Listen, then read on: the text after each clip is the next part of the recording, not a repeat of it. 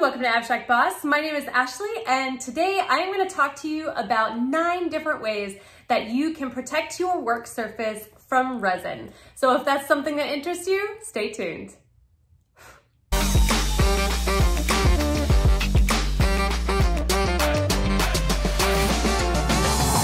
All right, so tip number 1 is a tablecloth. I have a plastic tablecloth that I got from the dollar store. Boop. And I have that as my constant work surface protection. It has been my favorite and easiest thing to replace. I folded this one up into 4 sections and I just cut away the top section once it gets a little too ripped or destroyed, or just there's so much glitter and resin on here that I just cannot fathom trying to pick off all those itty bitty tiny pieces. But this is a fresh layer. Actually mostly fresh. There's still some resin on here that I can pick off, but this is layer number 2 out of 4, and it is one of my best methods to protecting my surface, and so that is why I started it with number 1. Numbers 2, 3, and 4. I went ahead and grouped these together because they're kind of all the same thing. They come on a roll and they are utilized in the kitchen. Well, number 4 is not. I don't think so, at least. But they are all very, very similar, and so I went ahead and grouped them together. Now, if you have freezer paper or wax paper in your kitchen, those are easily used. I just went ahead and used some tape on both sides to tape it down so it didn't keep rolling up on me, and that's what I used to use to protect my surface until I got my black tablecloth. Now, I also was turned on to glassine art paper. This I use for shipping. But I was recommended this from Annie's Art Studio, and I personally think that it's a really similar texture as the parchment paper. It's similar though, not exact. So I don't recommend wrapping your art pieces with the freezer paper. The glassine paper is super smooth, and I think that it would work just as well to protect your surface.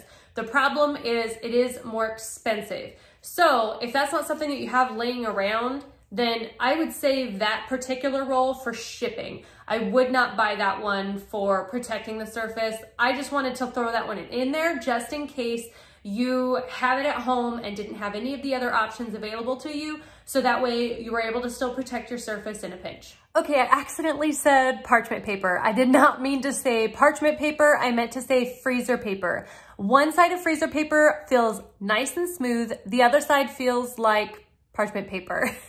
And so you don't want to utilize parchment paper or that papery side from freezer paper. Resin will not pop off of that. And then you're just gonna have to throw it all away. If that's your intention, then I guess fine, but shame on you. Reuse your stuff and get as many uses out of something as you can before you throw it away. I am so sorry I said parchment paper. I didn't mean to confuse anyone. All right, number 5 is a garbage bag. Yes, I really hope you have some garbage bags or something like that in your kitchen. You can utilize a kitchen garbage bag over and over quite a few times before the resin will eventually just sort of peel some of that plastic back and then you can't reuse it.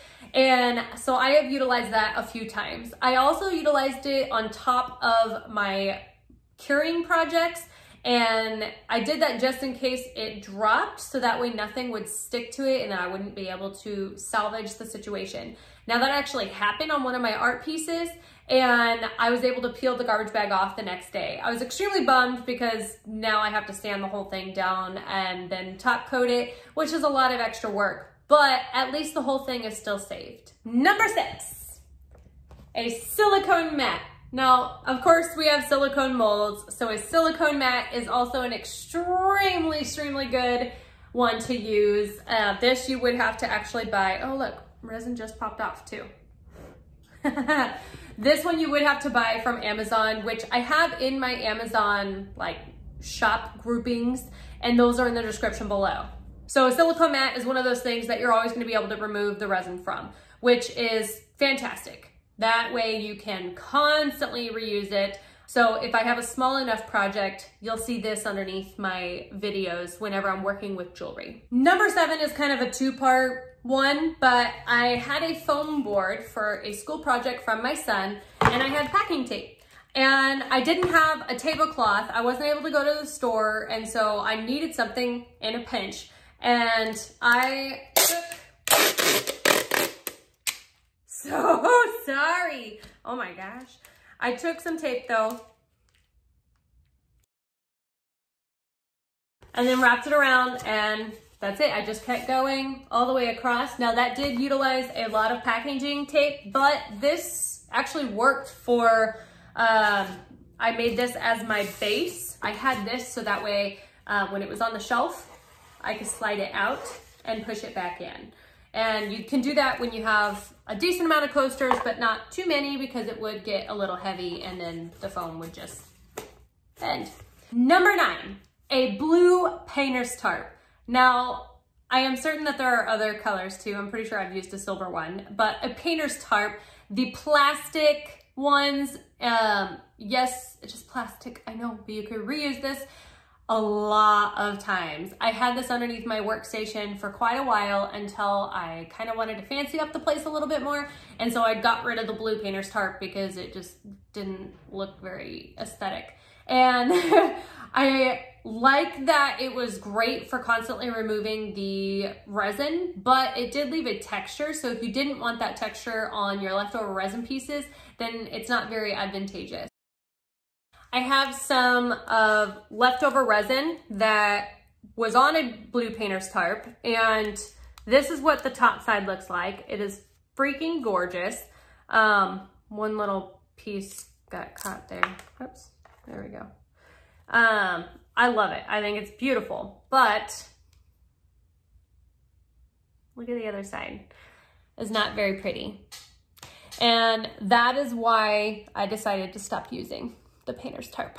I like to utilize my leftover resin, and sometimes I don't know if the bottom looks better than the top, and I don't want to take away the bottom as an option. I like to be able to pick from both sides. All right, are you ready for bonus number 10? So I put this vinyl mat underneath my workspace, and I did this just to protect it. I didn't even think anything of it when it came. I just didn't want it to get on the concrete. And I made a huge mess, and the resin popped right off. So that was super awesome. There's actually more on here. Let me grab a razor and show you.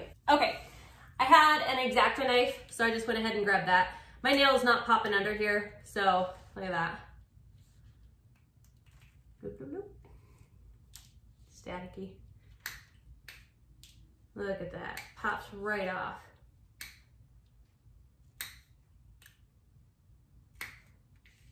Let's see, oh, there's some right here.